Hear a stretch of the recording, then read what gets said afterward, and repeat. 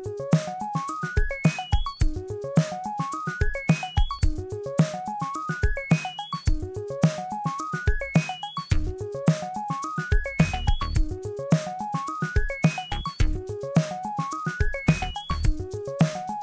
guys, it's Ben here from Structured Parametrics. Today I'm going to do a simple parametric arc bridge tutorial. I'm going to start off by setting the original point 0, 0, 0. Then I'm going to split that up into its XYZ components. Now the next, I'll have a point here which is my start point, and I want the second point of the bridge, the other side of the bridge. So I'm going to do that with a slider to control that parametrically. I'm going to make the slider say 30 meters, and I use millimeters normally. I'll make that a round number, don't have to be, but I will. Now to get to the other point of the bridge, all I need to do is use the component to turn the Y and the Z will be the same, but the X I want to add the slider, so I'll just do an addition. I'll add the X of the original point to the new X, which is controlled by my slider. I'll set it at say about 20 meters. Then I'll put that into the component. So now if we zoom out, yes, there's our start point and end point of our bridge.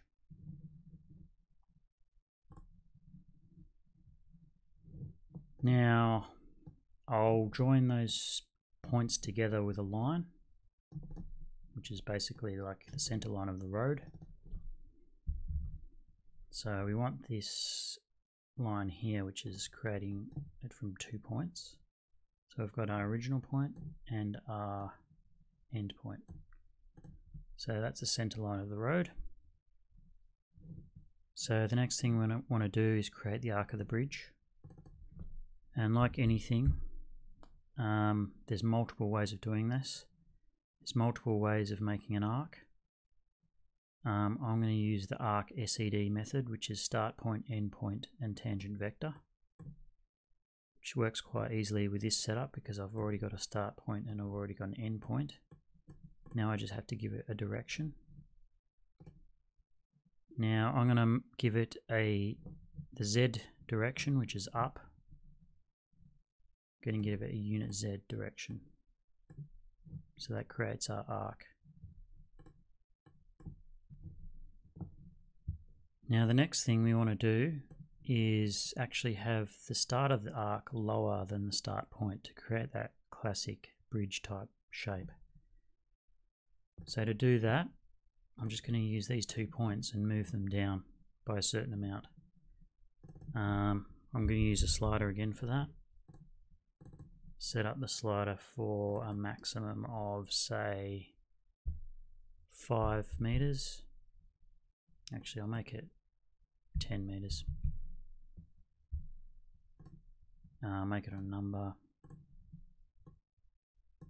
Now I'm just going to move these points, so that's going to be move. I'm going to move both this point and that point. So I did that by holding down shift, by the way. You can just hold down shift and put 2 input ports into one component or one input. So I'm going to turn my slider into a vector with this component, and I'm going to do it in Z, and I'm going to put that into the transform vector of the move. Now the only thing about this is that let's set a value for it. It's going the wrong direction.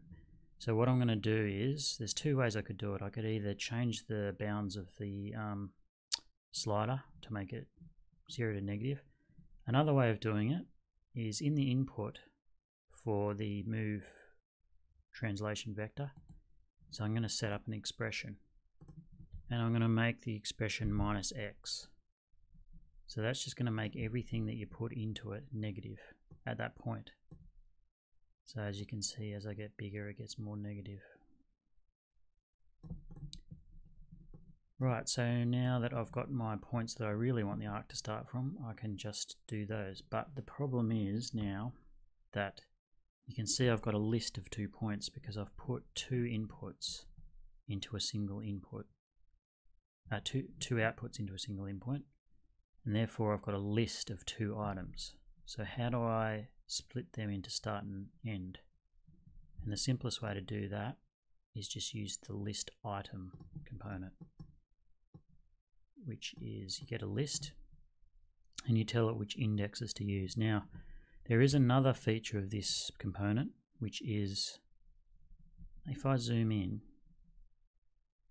I can add another parameter, which will be at index 1. So this, without giving this is default to 0, so that's always going to be 0. But if I add that, and I can add more or take more away, that will be the second component. So I've actually got the start and end there without providing any lists or inputs to that item there. So I can just put that to start and end. Now I've got an arc that starts where I want it in relation to the road. Right, now I've got the road surface and the arc. The next part is how do I create the vertical sections and start splitting it up into nodes. So the easiest way to do that, or it's quite easy with the road, is I just use the line divide component. So divide curve. So I've got my line, which is the road. I want to divide that curve up. It's defaulted to 10. Of course, I can use a slider to control that, which I'll do. I'll make it a maximum of say 14, and I'll make it a whole number. It should be a whole number. And that's the number of segments I want to split the road into. Have vertical components. Now the hard thing is now, how do I translate these intersections into the arc? And you do have to be careful with this, because if I just split this arc into that same number of points, they wouldn't line up. So for example, I could quickly show you if I just copy and paste this and I just put that arc into the curve, you can see that none of these, if I drew a line from that point to that point, it's not going to be vertical. Likewise that one. So that doesn't work. So we've got to have something a bit more sophisticated. The way I've done it here, again there is other ways of doing it of course, is to use the curve plane intersection component. Now the curve I want to split up is obviously the arc, and then I want to split it with planes, so I've got to create planes from these points, which is quite easy because I can just go to the planes and I want a ZY plane or YZ, and it gives you an origin point. So if I put these points in, you won't see it because a plane doesn't come up in the view window, but I've now got a plane in the YZ axis at every one of those points. So if I put that into there, it will split that arc wherever it crosses that plane, which is obviously always got to be vertical. So now I can actually join the two sets of lines up, and the lines will be vertical. So the points are these points, and the other points are these points. Whoops. And now this is one of the things that happens in Revit, but in Rhino and Grasshopper. It's created a nested list, so it's cross-referencing every point with every other point. So if I just flatten that, I've just got a simple list of points and a simple list of points, and that will create just the vertical lines. Now you might be happy with that form, with a curved arc, but there's one more thing I'm going to show, and that is, say you don't want this curve, this member to be curved, but you want everything to be made out of straight sections of steel, say. So an easy way to turn a curve into straight lines is to grab the points, which we've already got, and ultimately what we want to do is we want to create a line between the first point, or each point, there's a list of points, and the next point along the chain. So the easiest way to do that is just to shift the list.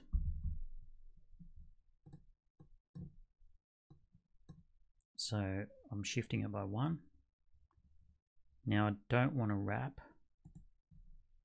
because I'll show you what happens. So this list of points and the shifted list of points, I'm going to join those together. So it's done what we want, but you've obviously got this additional line that you don't want. So that's where the wrap component comes in.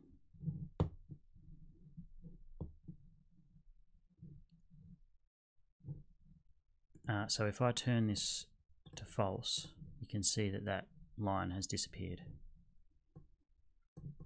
Now if we want to just turn that preview off, that arc, so now we can see we've got a bridge that is made out of straight lines. We can control the number of segments. We can control how far the span is, and we can control the height of the arc. So there's obviously a lot more you can do with this as a basis, build up a lot more detail, or modify the arc to a different shape or anything you want. But that's all I'm doing for today for this quick tutorial. Thanks for watching. Leave a like, subscribe if you want to see more videos like this. Thanks guys.